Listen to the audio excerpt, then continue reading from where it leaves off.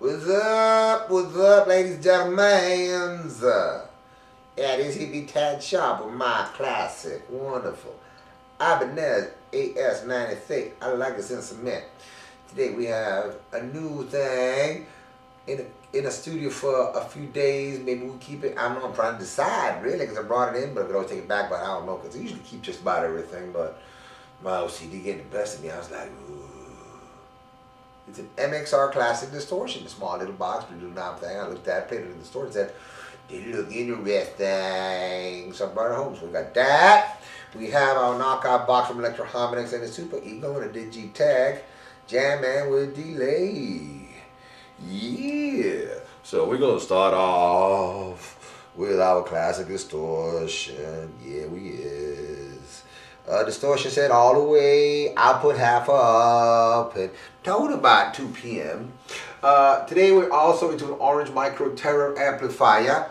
The Microterror amplifier from Orange, 20 watts, 20 powerful watts. I read the thing, it says RMS.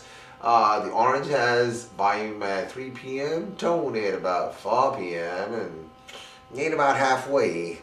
It's a good little amp. I'm enjoying this. Yeah, it's about, I don't know, 15th video I've done with it about 2 days. I like it so much. Playing everything to it, and it's like beautiful.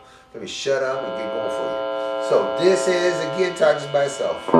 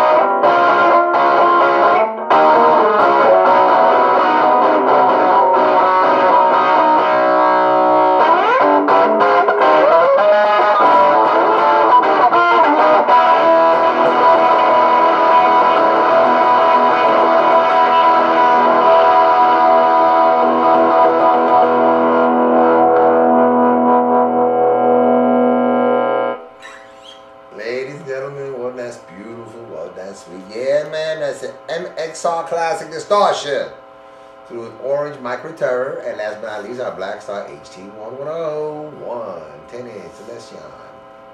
Sound good. Yeah, y'all come back now. You hear?